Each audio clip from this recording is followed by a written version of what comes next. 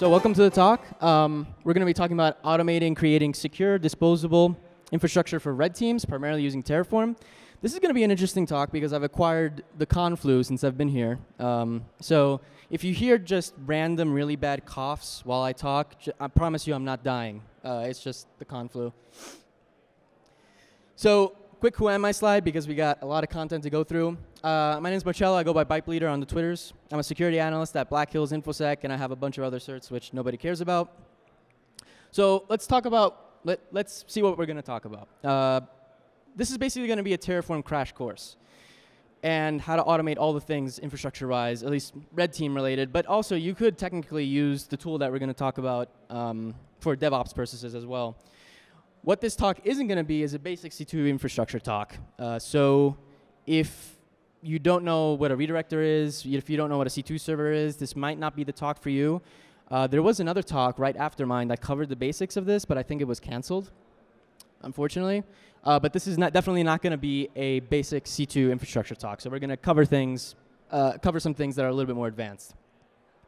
So let's talk about what's Terraform, because obviously not everyone might not know what Terraform is. So Terraform is built by HashiCorp, the creators of Packer and Vagrant, and all of those awesome tools. So mainly Terraform is a tool for building, changing, and versioning infrastructure safely and efficiently. But you can really ignore the definition, because all you really need to know is you build infrastructure with code. And with code, I mean HCL, HashiCorp Configuration Language. So this is a specific language to Terraform. And after that, there's an execution plan. So when you run Terraform apply, for example, which we'll get into a bit later, it actually tells you what infrastructure it will go and create. So you don't mess up creating infrastructure before you actually deploy things. It also has the concept of explicit, implicit dependencies, meaning that if you set a implicit or explicit dependency, Terraform is smart enough to know that a certain resource needs to be created before the other resource that you specified is that it's dependent on. It also has a state file, which is, I think, is probably one of the most unique features when it comes to these tools. Terraform distinguishes itself because of the state file. So the state file in Terraform keeps track of the created infrastructure, both that you deployed and both that you've diffed. So, and we'll talk about that in a minute as well. Let's real quick dive into HCL, because there's going to be a lot of code in this presentation, but it's important that you understand the code in order to get a grips on the tool itself. So there are three main concepts in HCL. There are providers, logical providers, and provisioners. So providers are the things that you specify in HCL that go and interact with a remote API. So any cloud service provider, be it DigitalOcean, AWS, whatever you want. I think I lost track of the amount of API services that Terraform supports. I'm pretty sure at this point it supports basically anything under the sun. Logical providers, on the other hand, are the complete opposite. So logical providers are something that only exists in the code itself. And you can use logical providers to do stuff like create SSH keys dynamically, or create random bits, for example, so that there's no conflicting resources when you actually go to apply your infrastructure. There's also provisioners, and provisioners is the fun part. Provisioners allow you to do stuff like execute bash scripts on the created instances, execute commands locally, which is more useful than it sounds, and we'll get into that in a second, and all sorts of cool, fun stuff. So how do you get started with Terraform? It's actually much, much simpler than you'd expect. You create a directory, preferably with a Git repository. It is code after all, and that's, if you don't use a Git in your code, that's a cardinal sin. Variables.tf, which is where you put all of your variables. Terraform.tfvars, which will basically be your file where you define values to your variables. And then do.tf. In this presentation, we'll be interacting mainly with DigitalOcean, just because it is very simple to understand, and there aren't really special things you need to do in order to get started. But the last file can really be renamed anything you want. So let's take a look at the code. So we've set our variables.tf file. We've populated our the other variable file. And that was weird. And what we do in the do.tf file is we define a resource. So the really important part of this is the DigitalOcean droplet. So that is the actual name of the provider. So you define the keyword resource, you give it DigitalOcean droplet, and now Terraform knows that you're going to be creating a provider with DigitalOcean droplet, so you want to interact with DigitalOcean. HTTP-C2 is just a common name we can give it. In this case, we're trying to spin up a C2 server, so this is just a name you can give that specific resource. And then we define our parameters underneath. So there's image, which is just the slug name of the image you want to create on that droplet. The name of the droplet you want to create. Region, in this case, it's London. Size, 2 GB droplet. That's all good and dandy. And the SSH keys. And we'll talk about that in the next slide. Then we go to the provisioner. So this is what you actually use to execute scripts remotely on the created droplets. So the provisioner, in this case, is named remote_exec. There's a bunch of these. There's also remote inline, which you can use to actually specify a list of commands in the actual code, as opposed to running just a bash script remotely. And you need, in order for the provisioner to successfully connect to the created droplet, you need to tell it how to connect. So in this case, we're connecting via SSH with the user root, and then we're giving it the private key, which we defined before. All right, so before we did all that, we basically defined a DigitalOcean SSH key. So as I said before, so there's a resource. In this case, it's named DigitalOcean SSH key. So if you give it a file path, it will then upload that SSH key to DigitalOcean, and it will be available to use in DigitalOcean. We're giving it the name DigitalOcean SSH key, and we're using a built-in function called file. And the file, as you might expect, the built-in function file, you give it a file path, reads it, and puts it into the public key variable. Okay? And the var SSH key variable here is something that we've defined previously in our variables.tf file.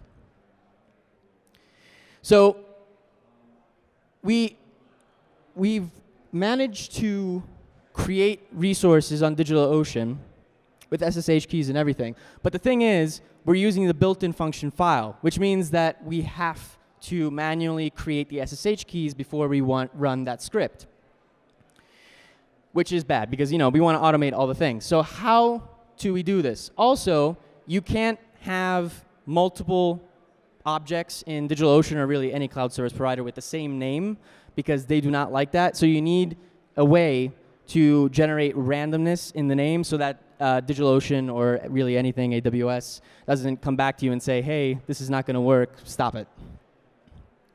So how do we go about dynamically creating SSH keys and piping that into the DigitalOcean provider to then upload and then upload that stuff to DigitalOcean and spin that droplet up?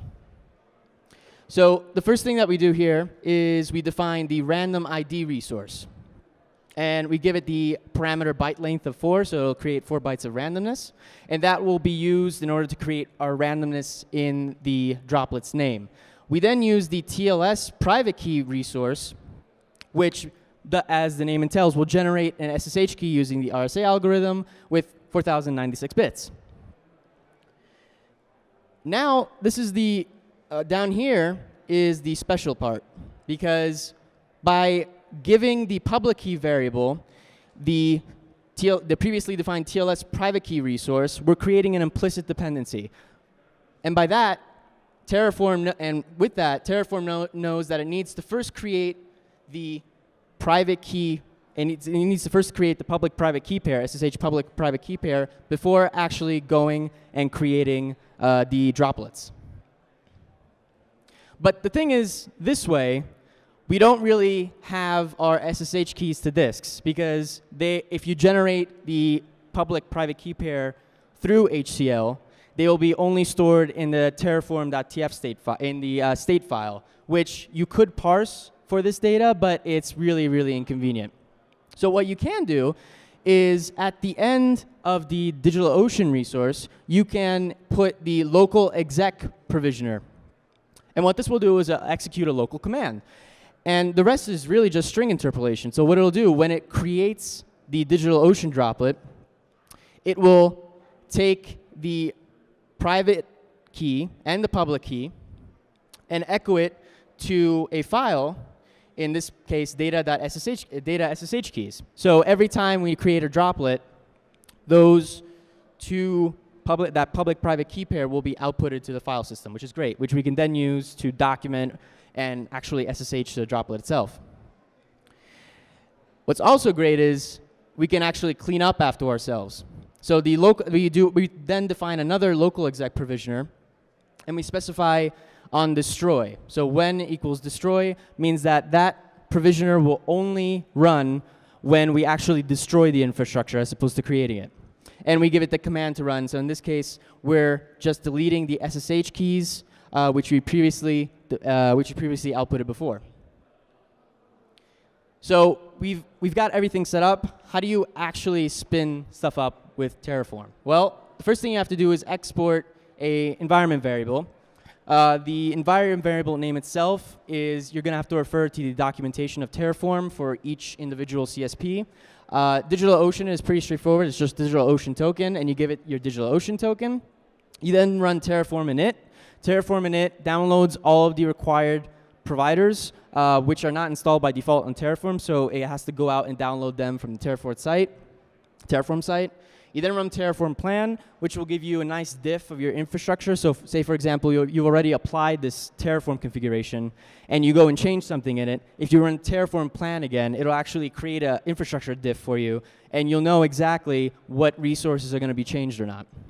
And then you run Terraform apply and let everything loose, and it'll create everything you want for it.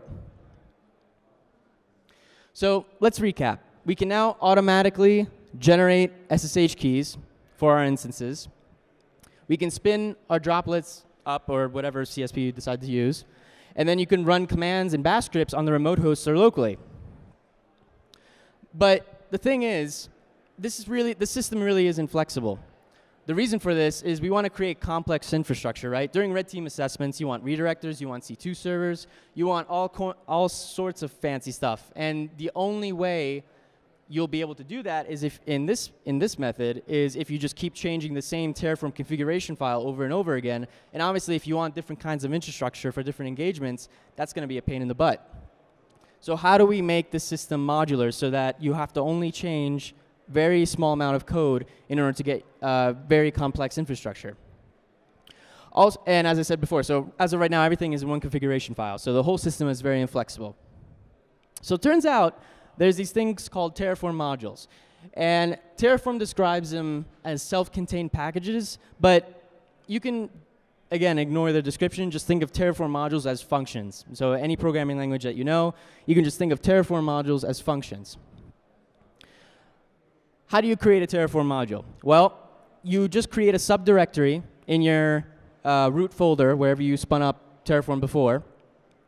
And a Terraform module consists mainly of 3 files. So there's a main.tf, outputs.tf, variables.tf. So obviously the name is pretty straightforward. The main is where all of your main logic will lie. The outputs is the outputs of the module. So think as, again, like referencing the functions, that's your function output. Variables.tf is the module inputs. So think of it as arguments to your function. So we're going to create a simple module that will spin up a HTTP C2 using DigitalOcean, right? So how do we do that? Well, we go to our variables.tf file, and we put in our arguments. So we got the install argument, which is a type of list. We got the count argument, which is how many instances you want to actually spin up.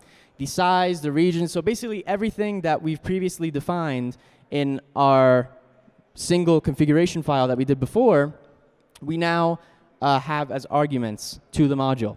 And this makes the system very flexible so that you don't have to keep changing the code, the HCL code, over and over again. The outputs contains the IPs of the instances. And the reason why I did this, it'll become clear later. And also the SSH user. Different CSPs need different user names to actually SSH into them. So because there's now Ansible support in Red Baron, which is the tool that we'll be talking about in a second that does basically everything that I'm talking about here for you, that is needed to actually SSH into the boxes. So we've got everything in a module now. We go back to our root configuration file, and instead of all of the code that we previously saw before, all we really need is this. So we define a module.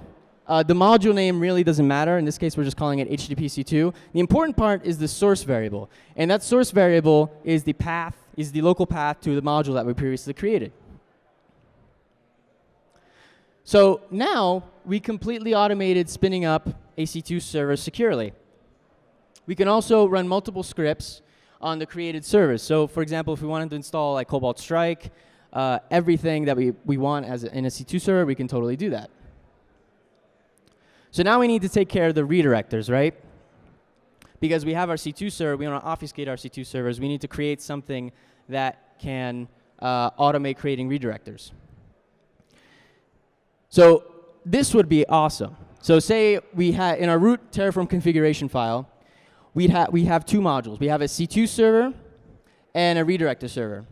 What would be awesome is if we can just feed the IPs of the C2 server to the redirector module in order for Terraform to automatically redirect all traffic from the redirector service to the C2 server. That would be great, right? That's like literally 10 lines of code. So is it possible to do that? Yes, it is. So in the redirector module, all we really need to do is define a redirect to variable, which is of a list type. So what that variable will do is it will contain a set of IPs, which will be our C2 servers. And then basically the rest of the code is the same. The only thing that we may want to do is actually use some kind of tool in order to actually redirect the traffic. So how do we do that? Well, in this case, we're using a different provisional. So it's always remote exec, but we're using the inline argument. And the inline argument specifies a number of commands that we execute remotely instead of just a bash script. So we're installing a bunch of stuff here. Really the magic sauce is this final line here, which uses SOCAT to redirect port 80 to the C2 IPs, which we gave it previously in the actual root Terraform configuration. So now we have something like this, which is pretty cool. So we define in our root Terraform configuration, we define the HTTPC2 module. We give it the source, which is the HTTPC2 module. Count. So it turns out all of the Terraform provisioners support a count argument, meaning that all of this stuff in theory can scale infinitely. So for example, if you wanted 2 C2 servers and 10 redirectors for some reason, you can totally do that just by specifying the count variable, which is great. And then we give it an install argument, which is just basically a list of bash scripts that are local on our machine that we want to install. And in this case, we're installing Empire, Metasploit, and Cobalt Strike, because why not? We then define the HTTP redirector module. We give it the source, which is the HTTP redirector module that we previously created. And in this case, we're spinning up 4 redirectors, because why not? The redirect to argument is the most important, because we're basically telling it, hey, in order for you to create the redirectors, you need to first create the HTTPC2 servers, right? So by specifying the output, the IP's output of the HTTPC2 server, what we're doing is creating, again, like an implicit dependency. So Terraform now knows it needs to first create that C2 server before the redirectors. And also, we can specify different regions. So for example, if you wanted to just spin up a droplet from Singapore or New York, you can specify the regions as well. And every droplet will have a different region from that array. So it would be great if there's a tool that did all of this for you, right? Because I just talked about it now, but it would be kind of sad if you now went home with this and you have to build it all yourself. Well, it turns out I did most of the work for you. So there's Red Baron, which is a tool that I wrote that does exactly this. And at this point, it supports it's a pretty mature project. It has documentation, which from an open source tool is pretty rare. It has an exhaustive support of all the major CSPs, and also a lot of examples in the example folder. So if you just go to that GitHub link, there's an examples folder, which is basically all you really need to get started. And it supports AWS, DigitalOcean, Azure, Google Cloud Compute, and Linode at this point. The Linode support needs to be revamped just because there's an actual official Linode provider now for Terraform. So I'm gonna have to work on getting that pushed out. Also, I actually forgot to put it in there. It also supports the creation of Let's Encrypt certificates. So, and we'll talk about that a little bit now. Because there's Ansible support too. So actually just a week ago I pushed out an update to Red Baron which adds Ansible support to all of this. Dynamic SSH config generation, which sounds a little lame, but I guarantee you it's sort of a big deal because it's a key saver, and I'll demo that in a second. Also, how many people have heard of Mosh here? Awesome. Okay, so you probably should be using Mosh as your SSH client because it is at least 40 times better than the standard SSH client. It supports roaming.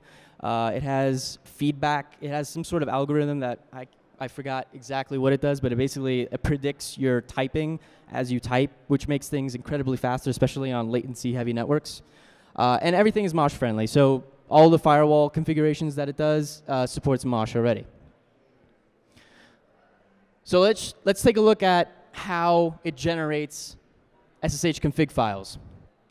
We give it the template file provider, which basically is used to create, as the name implies, templates. And we specify the path to the template in the template variable. We then create an explicit dependency, because there really isn't a way of creating an implicit dependency using the template file provisioner for some reason. And then all of these variables down here is what will be replaced with the same variables in the template file. So all of these values will be string interpolated into the template file as it generates it. But in order to actually generate the template file, we also need to tell Terraform when to actually generate them, because it's not smart enough to know that. And in order to do that, we create a null resource. Null resource is sort of a weird Terraform provider, but it essentially, as the name implies, does nothing, but it can be used on a lot of things because you basically can get around a lot of Terraform limitations and HCL limitations this way. So in this case, we're using a null resource to basically tell it to render the template that we previously defined on top whenever an SSH key is generated.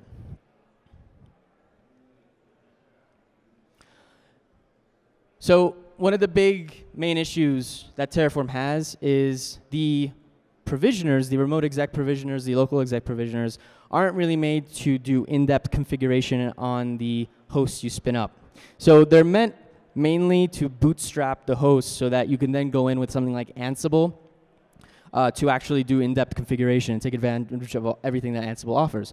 But I really didn't want to do that in the sense that I just wanted something that just did everything for me. So there's this awesome GitHub account called, which I think is one of the best names I've ever heard, Insane Cloud Posse. And it turns out they managed to figure out how to get Ansible to work with Terraform.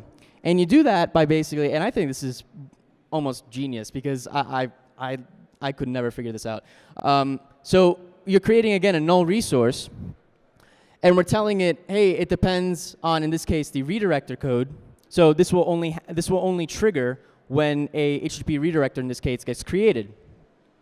But also, it will trigger if the Ansible playbook changes in any way. Because what it does is calculates the SHA-1 sum of the Ansible playbook. And if we modify the Ansible playbook and type Terraform apply, it will trigger on that so that it knows, hey, you've updated the playbook, and we want to go out and configure something differently on those hosts. And then in the null resource, we give it the local exec provisioner, which actually runs the Ansible playbook command. And this is just, again, I actually truncated this for brevity because this command is this line is actually really, really long. But you can see, you get the idea where it just does a bunch of string interpolation, and it gives it the private key of the host that it wants to, that it needs to connect to, and the playbook, and all that good stuff. So, demo. This is, I'm going to try to do a live demo first. The internet here really sucks, but hopefully it'll work. But I have a video just in case it doesn't.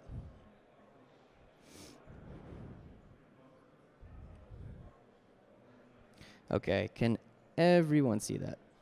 That is way too small. Hold on.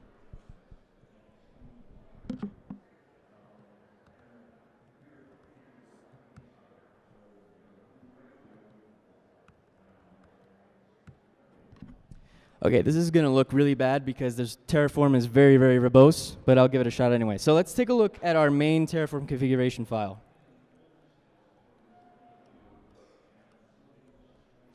Okay, so this is sort of similar to the slides, but we have a HTTP2 module defined. We gave it the Ansible playbook argument, which is going to run the Ansible, the specified Ansible playbook on all of the C2s that you create.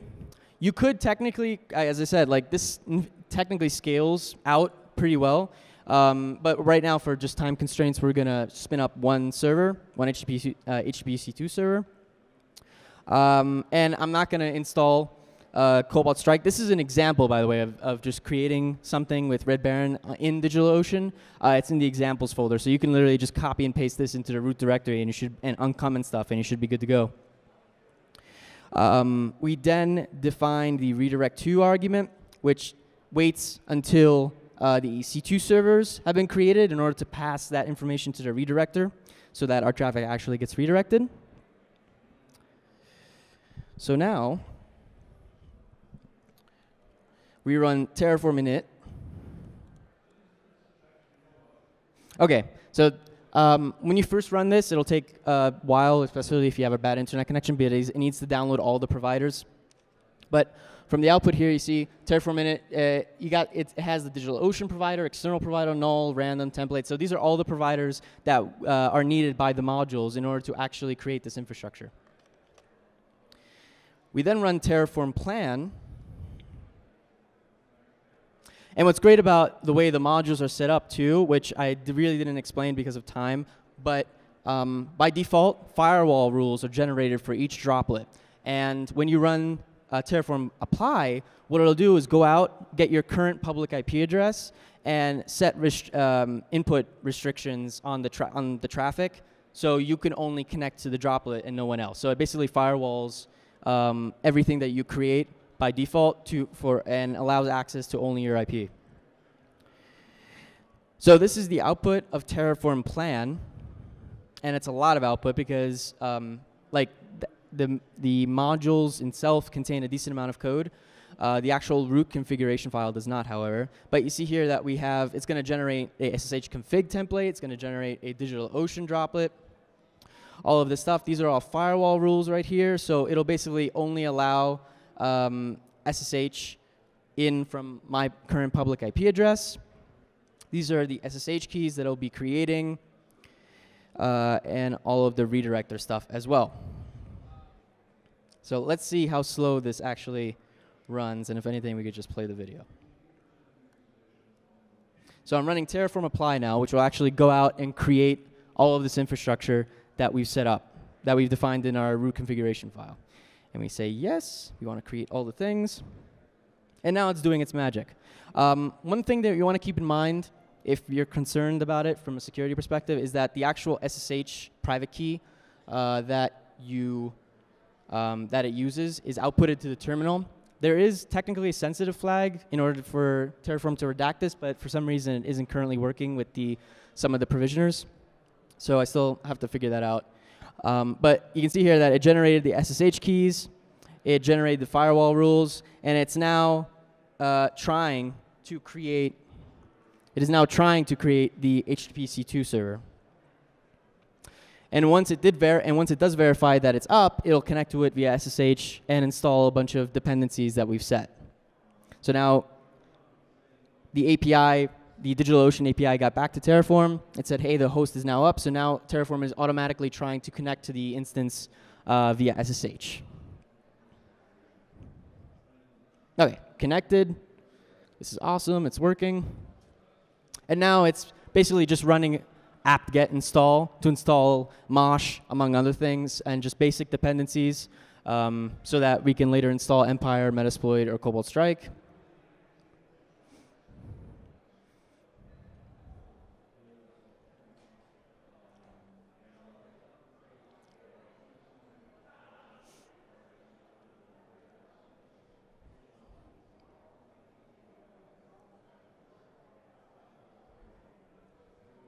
And SoCat also.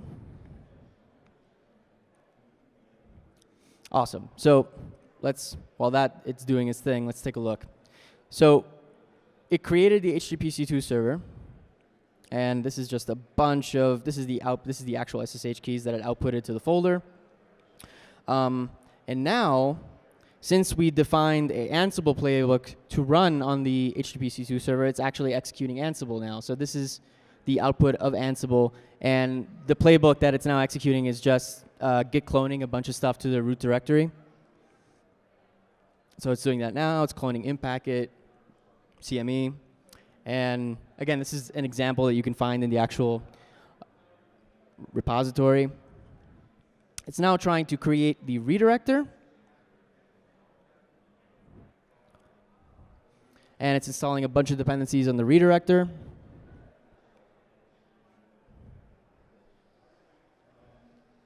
And it's also going to set up, it's going to run SoCat in a tmux instance so that it will actually persist after Terraform logs out of SSH on the host. Awesome. I can't believe this worked, quite frankly, on this internet. So now we've created 15 resources, and everything seems to be up. So since we also generated the SSH config files along with all of these hosts, we can make SSH tab complete all of the created infrastructure that we just set up using Red Baron. So if I now type SSH, and then let's see. So I think that's pretty cool because that saves you an enormous amount of typing in terms of just specifying the config, the private key and everything that you'd normally have to do when you spin stuff up.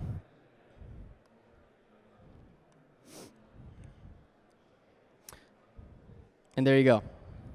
So now we see we've successfully created a redirector and a C2 server completely automatically with Red Baron.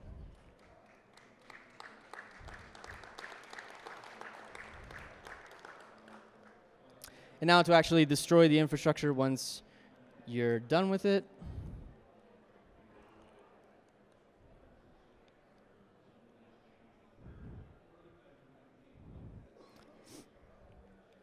So once you're done with your engagement, type Terraform destroy. It'll clean up after itself. It'll remove the SSH keys. It'll destroy everything that you previously created.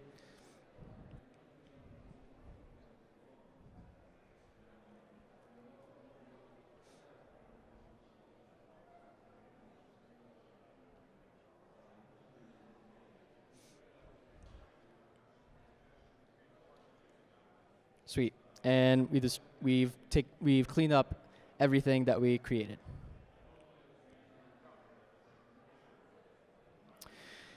So I actually finished this quite somewhat early, but I want to give a shout out to these three people. So let me put that back in presentation mode. I was expecting the demo to take a lot longer with the internet, but Rastamaus. He did an awesome two-part blog post on initially setting this stuff up in Terraform, some basic stuff with Terraform, and Red Baron was sort of inspired by those two blog posts. Jared Height, who contributed at the Azure modules in Red Baron, and also a gentleman or a gentlewoman of the AF001. That's his or her Twitter handle. Thank you to him or her for creating the Google Cloud Compute modules. Any questions? That's a good question. So the question was, if you're on 2 separate engagements and you want to create 2 different kinds of infrastructure for both of those engagements, how do you do that? So Terraform has an awesome command called workspace, which is exactly what you'd expect it to do. So you can basically, if I can type, because I'm also doing this with one hand. So you can basically create separate workspaces, and I'm not showing that. You can create separate workspaces with the Terraform workspace so that your state files don't conflict with each other. And that's after that, you're basically good to go.